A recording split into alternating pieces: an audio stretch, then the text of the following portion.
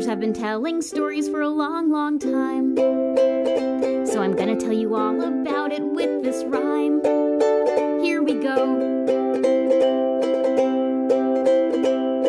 If you go to Lascaux, France, you'd see paintings in a cave. Next came Egyptian hieroglyphics that Egyptians did engrave. The Parthenon has marble that's carved to look like dudes. Okay, I might be blushing, cause some of them are nude.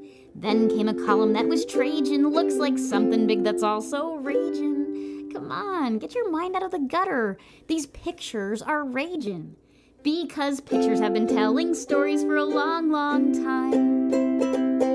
Okay, to clear your mind, next came Stations of the Cross. They star a guy named Jesus, he's related to the boss. Then Japanese story scrolls featuring a crane. Then Bayeux tapestries that will kinda blow your brain. Then came stained glass windows, religious, lots in Italy. Try the food, delicious. You see, pictures have been telling stories for a long, long time. Then came a revolution, a mass communication solution.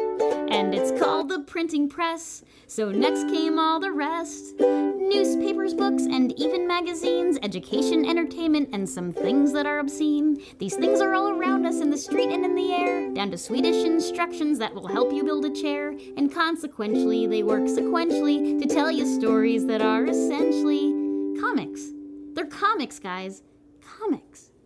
Because pictures have been telling stories for a long, long time. One more time. Pictures have been telling stories for a long, long time.